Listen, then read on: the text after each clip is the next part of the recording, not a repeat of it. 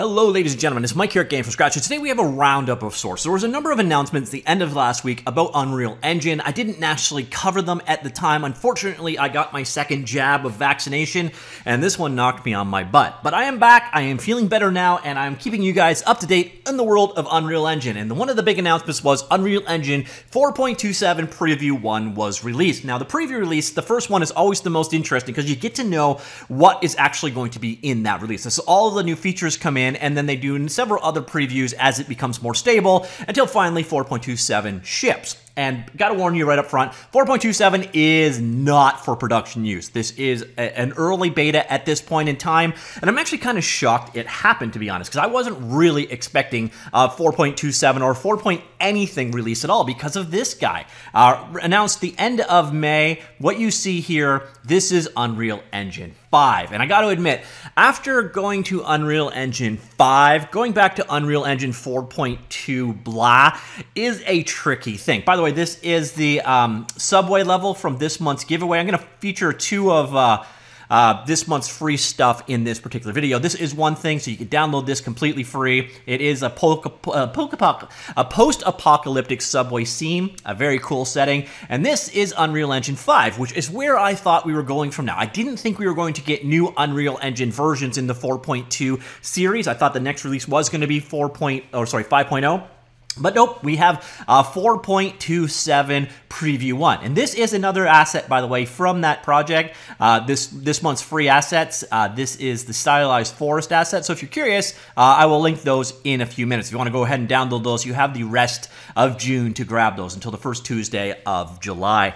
So anyways, what is new in this release? Well, we're going to go through the release notes in detail, but I'm going to show you one of the things I think is probably one of the bigger features, at least in the world of game development, because a lot of the features in Unreal Engine 4.27 are around Unreal Engine's push into cinematography. So you know how they're getting more into TV production, commercials, and that kind of stuff? A lot of the features are around that. But one definitely new thing for the world of game development is available here in plugin form. Let's go here to the plugins. I already enabled it because you have to do a reboot every time you turn something on or off in a plugin. But what we have now is enhanced input. You'll notice here it is a beta, a version 1 beta, and it is now enabled for me. So you can just come on in here if you want to check this out. You basically just go plugins, search for input, turn on enhanced input, and then restart. Now, once you've done that, you're going to find that you can actually create a couple of new assets. And you're going to come in here and you're going to go to the input category. You're going to see you have input actions and input mapping context. We're going to create an action and we're going to create a mapping context. Now there's an interesting bug in mapping context I'll show you in a second. But first we'll start with the input action. So this is where you could define an action type. So you see here, is it consumed by input? Trigger when paused, reserve also if the game is in a pause state, does this action happen or not?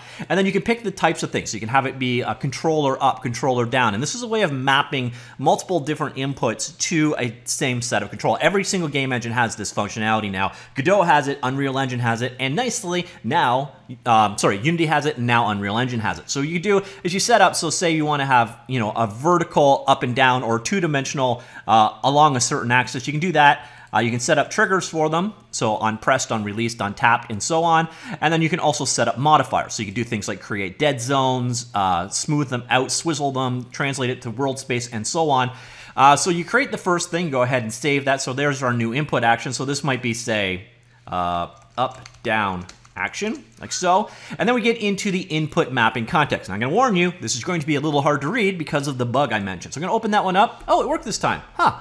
Last time, this was in high DPI settings, so it was really, really tiny. I'm not sure what changed there, but that is nice to see. So here you see you've got the new input mapping here, and you create a new mapping, and we can set our up-down action, so that's what we're going to map to. And now what we can do is map input devices to that action. So for example, here we can have set up a key, and then come here, so I don't want to do left mouse button. Okay, let's go back to key. All right, so click there, and the up arrow. Up. Okay, and the interface for doing this is a little screwy, by the way, but you can also drop down and pick anything you want. So you see here we have a number of different actions that we can map here. I'm going to finish with the key, and then we'll come on back. So we could do here what triggers this action, and we go ahead and say All right, released. So when you release the up key, this action, the up-down action, will fire. So what you're going to do here is you can map multiple input actions to the same device. So let's do ahead another one here. So let's go down there. And here we can go ahead, we'll drop in. So this is mapping to the up action again. And here we'll drop down the list, and we'll say in this case, Xbox One, gamepad, left thumb, Y. All right, there you go. So the Y axis up will do it, and we can set some modifiers up for it right here. So we could do it, like set up a dead zone in for that one, for example, and then you drill into that, and you can do settings for that particular thing. And this is a new input system for mapping multiple control schemes to a single set of actions. You can create multiple actions that go in here.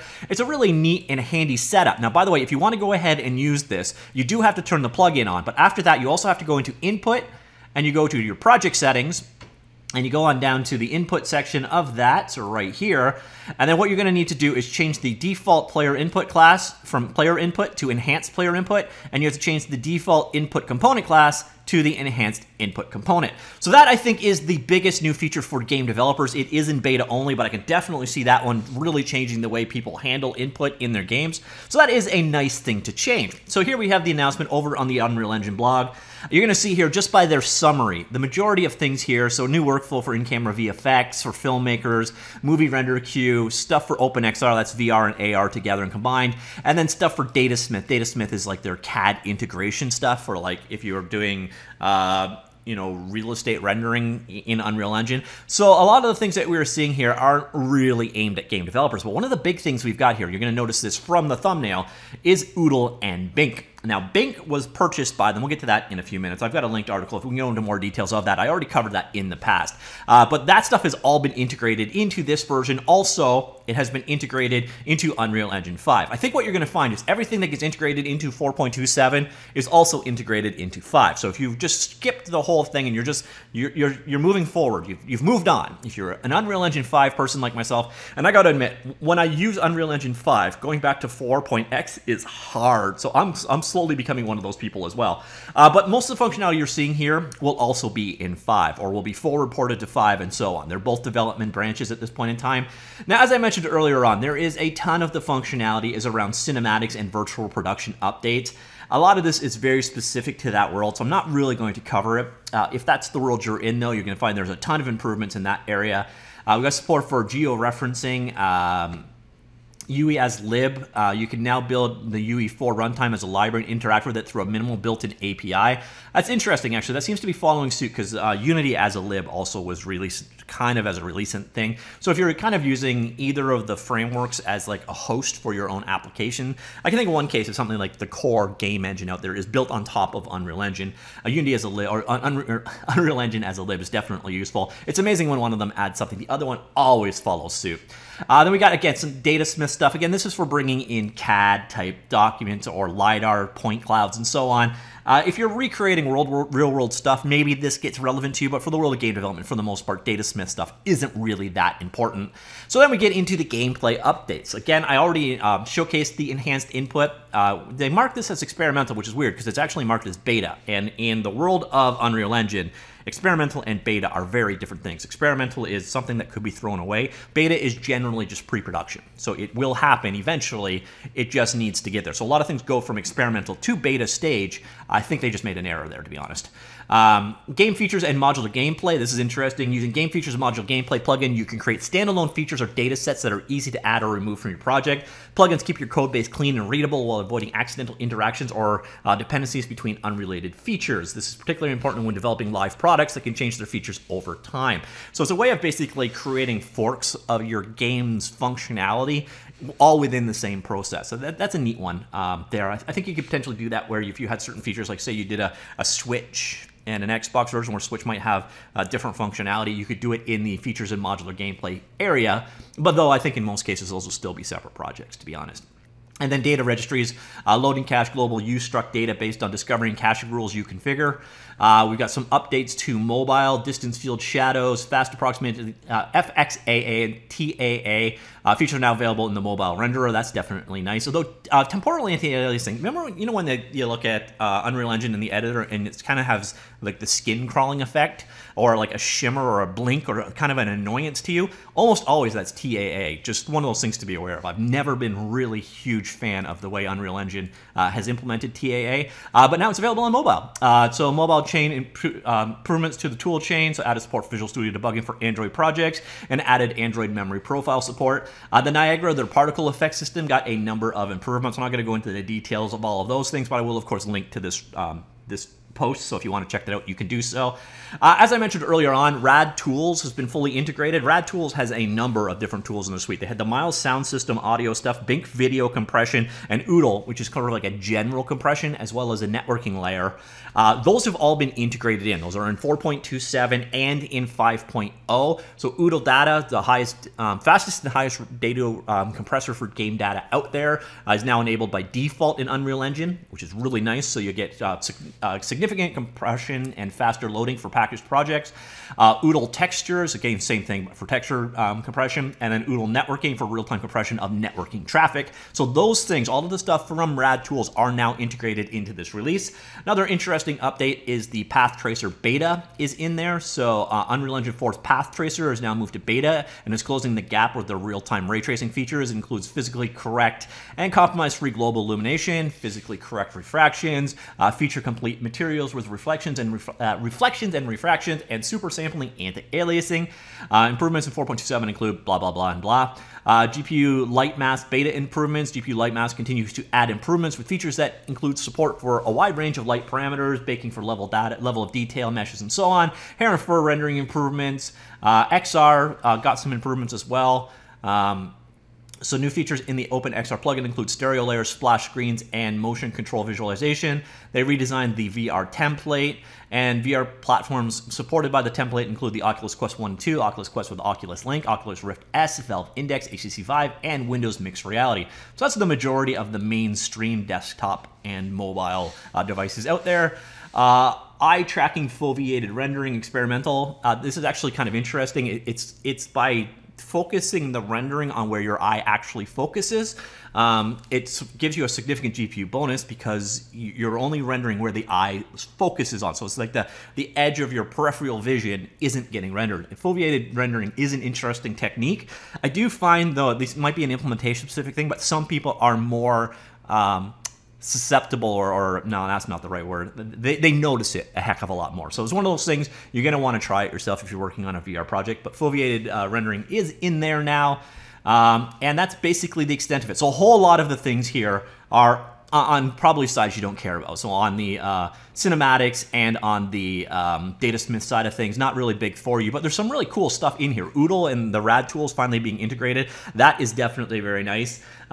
Improvements to the Niagara particle effects system is always nice. And then I like the new input system that you saw in action earlier in this video. So on top of that, Bink Video and Bink Audio are now available in Unreal Engine for free. So those are available via the internal development branch. So if you're using the current version, binary support is available in the 4.27 preview, as well as in Unreal Engine 5 early access. So Bink Video is all about compression. You've probably run into Bink Video. It's been used by just about everything out there. Now, Bink Audio is interesting because I don't actually remember Bink Audio being a product. I remember Miles Sound System being a product. And Bink is compression of all kinds. So I don't know if they've kind of created a new product here, or if this is a rebranding of Miles, or if this is something that they're creating themselves, or maybe I just was unaware that Bink Audio was a thing. But it's a performance-oriented audio codec that's in there as well. So it's nice that the whole purchase of Bink is bearing fruit. And interestingly enough, Bink tools are still available for other game engines and licensing and so on and so forth. So if you're using Bink with your custom game engine or another game engine, it continues to work. So a bit of a roundup. So if you want to learn more about some of the things that happened in the past, I have done stuff on on Game From Scratch news stories. I'll link these all down below. So if you want to learn more about Epic Games acquiring Rad Tools back in January, the Unreal Engine free marketplace content. So what you saw in action here is the stylized forest and the underground subway. So the stylized forest, and in Unreal Engine 5. By the way, this works in Unreal Engine 4.2 point whatever, but here it is in running in Unreal Engine 5, which is also why it's a little bit slower, because I definitely find Unreal Engine 5 is slower. But that is available as well. And on the topic of Unreal Engine 5, the Unreal Engine 5 early access release also happened as well, which is quite cool. So that is everything that just happened last week. Sorry, I'm a little slow on that. Like I said, the jab put me down a bit, but I seem to be mostly back to normal right now. And by the way, if you are getting the Pfizer vaccine and you're getting shot number 2, if shot number 1 did nothing for you, don't assume shot number 2 is going to be the same experience, because it was not. All right, so that's it. That is Unreal Engine 4.27 Preview 1. The integration of Oodle and Bink audio and Bink video. Let me know what you think. Anything in there that you really liked. Again, the thing that I really focused on in this video, because I think it's the most important to game developers, is the new enhanced input system. That is now a universal feature of all game engines out there. And it's nice because you can just basically abstract away dealing with UI into a configurable kind of tool. But is there something else in here that you found kind of more impressive, more important overall than the new Rad Tools integration or the new input layer? Let me know what you found most impressive of all. Comments down below. And that is about it. What do you think? Unreal Engine 4.2X? Do you like that they're still doing 4.x releases, or do you wish they just put all of their focus into 5? I can see value in both, because they're going to have to divert engineering resources to doing a dual branch.